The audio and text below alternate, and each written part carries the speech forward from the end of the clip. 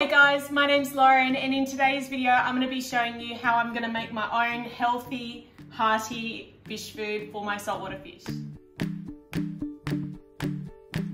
Don't forget, if you are new, to like and subscribe and turn on the bell so that you're notified when I'm uploading new videos. So you may or may not know that I've got some sick fish in my saltwater tank and I'm really wanting to feed them as best I can and get them nice and healthy. So I decided today to go out to the deli and be really annoying to the checkout chick, having to get like a few bits and pieces, but I got some fresh seafood and I'm gonna make up my own little mix here to feed to them. My fish are in for an absolute treat. So I'll go through what I bought first. Now make sure if you're doing this as well that you don't buy pre-cooked stuff. You want all raw if you're making your own fish food. So first of all, I've got some mussels.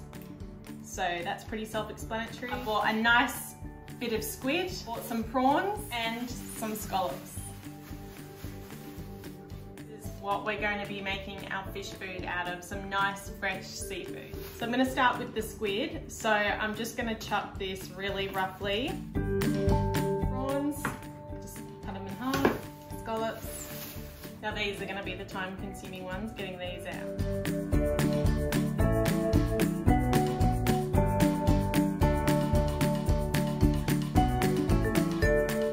Alright, now we want to basically chop them up so they're small enough, but you don't want to make it sort of a puree. So there's a bit of a fine line here that you don't want to blend it too much, but you want it to be small enough for the fish. All right, so I've got my trusty little blender here. I'm just going to pop that on.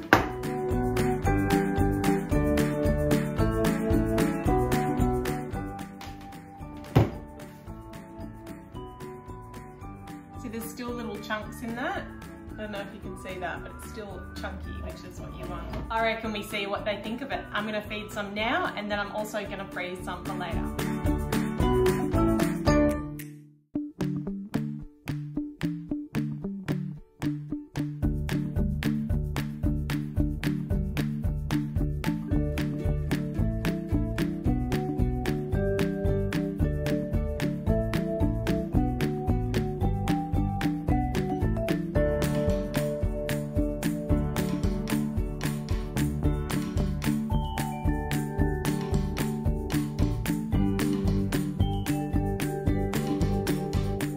So I think I liked it. Now to store it and to freeze it so I can use it for any feedings, all I'm gonna do is put them in little snap lock bags, but thin enough that I can sort of break off a piece and feed at feeding time. Zip them up in their little bags and just squish it out like that. Make it nice and flat, and there you go. Just break little bits off every time I need to feed and it's all done. So there we go. I've got 3 lots of my own homemade fresh seafood ready to go. Hopefully this will add a nice bit of nutrition for my fish that are going through a bit of sickness at the moment. So yeah, hope this has helped. Thought I'd video it in case anyone else was thinking of making their own food for their fish. As you can see, mine absolutely loved it. So hope you enjoyed and we will see you next time.